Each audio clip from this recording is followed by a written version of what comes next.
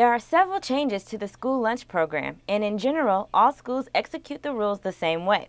Before it was really different. You didn't really have to watch like how many things you served, but we analyzed everything for certain things that we had to watch for, like the fat content and how much, calcium and protein and all those types of things. So as long as you met those requirements over the week, you were fine. The new rules require that schools double the amount of fruits and vegetables schools serve children weekly, and all grains served must be whole grain. You offer the 5 components, which should be, a grain product, a meat product, vegetable, and fruit and milk. Okay, then the requirements are offer versus service. They have to take at least a half a cup of a fruit or a vegetable. It's okay if they get more, as long as they have at least a half a cup.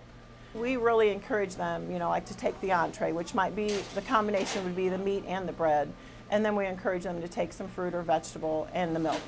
Lunch programs have created a new type of salad bar, and for one school, the place where the salad bar once stood is now used for storage. We used to offer a salad bar for all of our students, K through 12.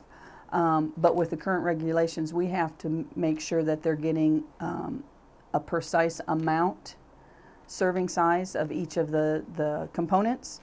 And then we also have to make sure that they're getting a fruit, a vegetable component. The government is also looking at SAC lunch guidelines. Yes, the government may have a say in what your kids bring to school to eat. One of the things that they were wanting to do was to make sure whatever was in those SAC lunches met these qualifications, these requirements as well, but that's not a requirement as of yet. Brashear Superintendent Shelley Shipman says overall these are good changes. We have to let the kids know and give them some healthy choices to choose from, and know and help them make a better choice on what they're going to eat, as opposed to a lot of sweets and desserts and candy bars and things like that. We want to give them healthy choices. So I think it's a positive change. Shipman says there's nothing really parents can do. These are the new rules, and for now, if you don't like them, have your child bring a SAC lunch.